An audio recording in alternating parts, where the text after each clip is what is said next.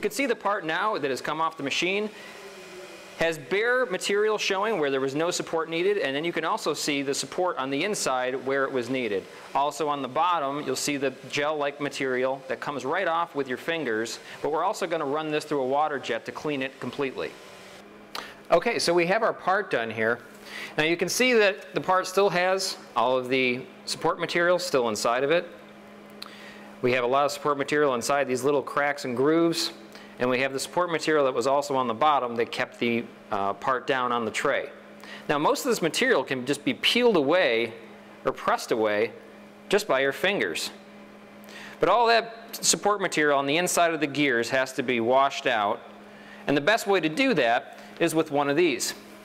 So this is the wash unit. So here we have our water jet on the inside here. We have our part. What I'm going to do is just going to lay this in here for now, just so we can get in there. I'm going to close the lid.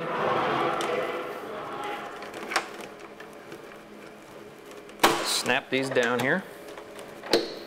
Okay. Now all I need to do is just fit my hands in the gloves. I'm going to turn the valve, the water starts flowing. And I've got a foot gear so I can actually start the flow of the high pressure.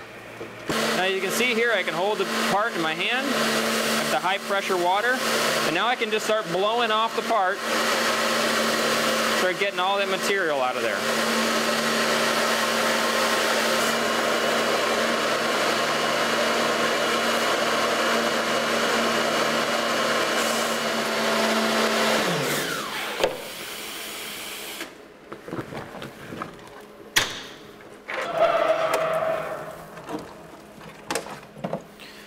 Well, you can see we have our part here all nice and clean. You can see that this is a moving gear. This was printed this way, one solid piece. This is one of the wonderful things you can do with PolyJet technology and 3D printing, is that you can build parts that you can normally never assemble if they were printed separately. So this is printing just as is, all in one piece. Please reach us at the number or email below for any more information.